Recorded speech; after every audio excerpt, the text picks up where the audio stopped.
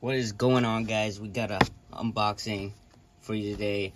Kind of maybe a review. I can't really review it yet because we got to use this for our Devil Forge. If you haven't checked out my Devil Forge videos, it was the last 3 videos. It's a whole 3-part compilation of unboxing the Devil Forge and then putting it together and all that stuff. So you can check that out, and then here's some more items that we're gonna need in order to use the Devil Forge correctly.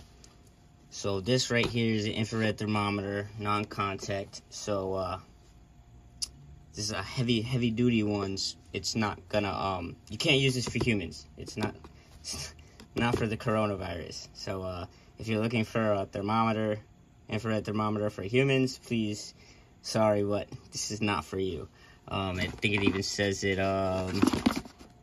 right here. Avoid exposure. Laser radiation is emitted from this aperture. Yeah, so definitely you gotta be careful with all this stuff. I paid around 50 bucks, I believe, for this item right here. I'm gonna post a link in the description where you can go over and check the item out for yourself. It is the Infurider or Infurider, and I got this off of Amazon, of course. So right off the bat, it looks a lot bigger than it did in the pictures, which is pretty awesome. Really big, actually. I thought this was going to be a lot smaller than this. Now I understand the price point. At first I was like, I don't understand why this thing is so expensive. I couldn't find one for underneath like 45 bucks. But even the cheaper ones didn't go as high as the heat. I want to melt copper, so I needed one that can get up to almost 3,000 degrees Fahrenheit. Now, I've never used one of these before, so we're just going to see what we can do with it right now, just so I can give you guys a kind of cool view. This is probably like the second or third from cheapest one I could find, but I did like how it had a lot of features. It has this clip. You can hang it from it, or you can put it onto your clothes. And then also we have this awesome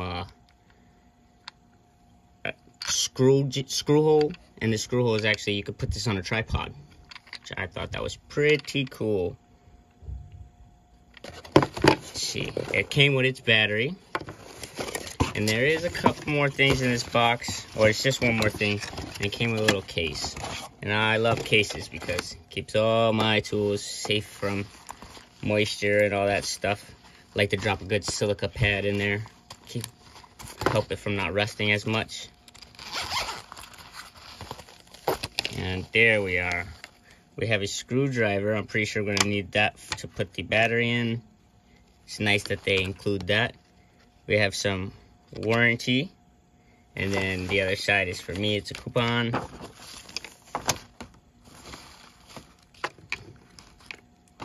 Then we have the bag, and the bag even has like a little folder pocket in there. But let's get down to the business, the really good stuff, what we came here for.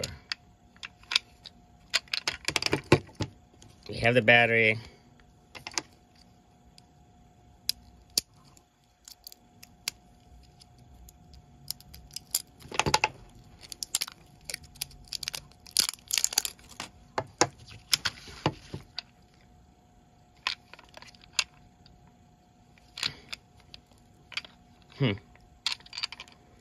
Yep.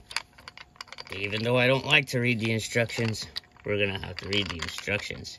And look at the size of that piece of glass in there. So you can only imagine, like, the laser. I think it looks like there's actually 4 separate laser diodes in there. Heavy duty. This is probably really dangerous. Once again, do not use this for for skin or yourself. See, let's go over the simple stuff just so we can figure out how to get the battery in there and stuff. So compact, rugged, and easy to use. Just aim and push the button.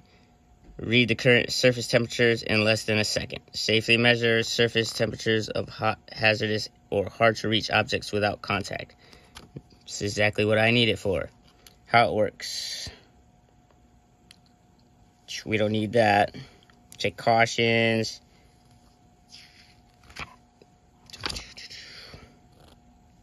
Warning.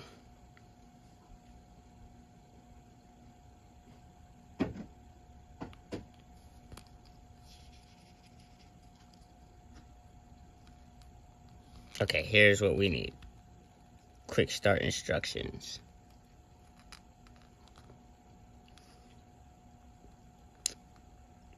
With screwdriver, so remove the battery cover with a screwdriver and then slide out the battery door.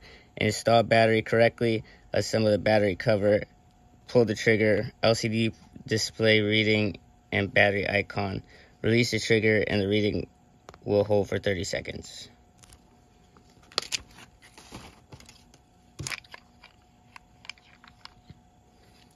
There's our screw. Screw's right there in the middle.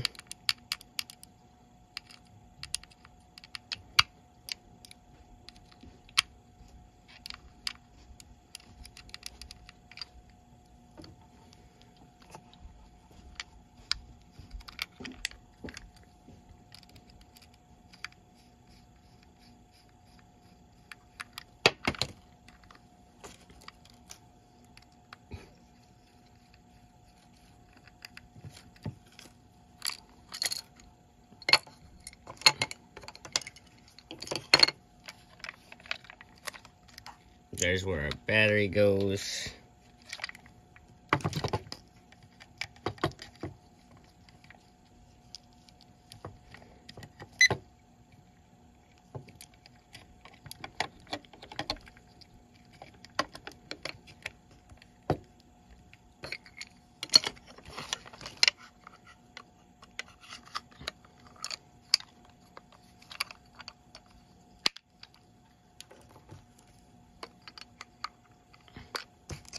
Take this off so I can get to that screw a lot better.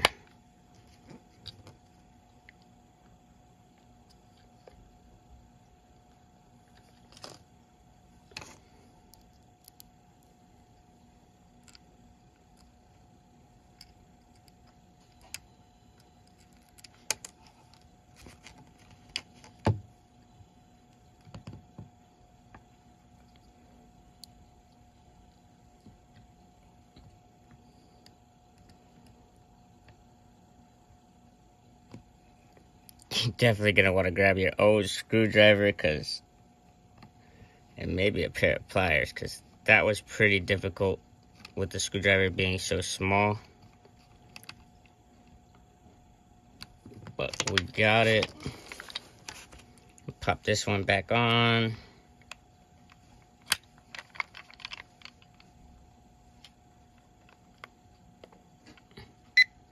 And there we have it. So let's see if we can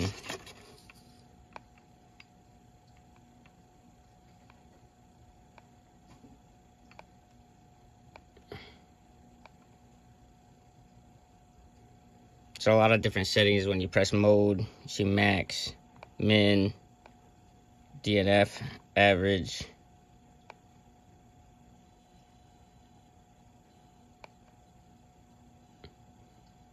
Looks like record.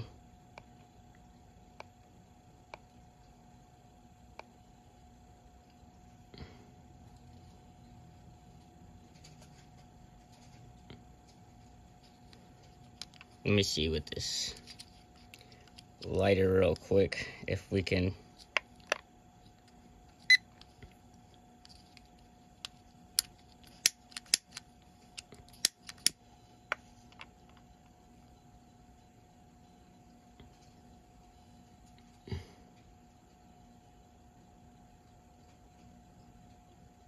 Yeah, I think we're reading the fire.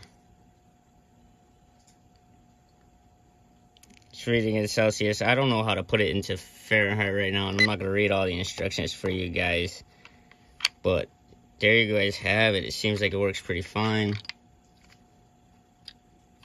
Seems pretty heavy duty. Turns off by itself. I think that's pretty cool. But there you guys have it. Check the link out in the description. Get yourself one if you are thinking about getting into the metal melting.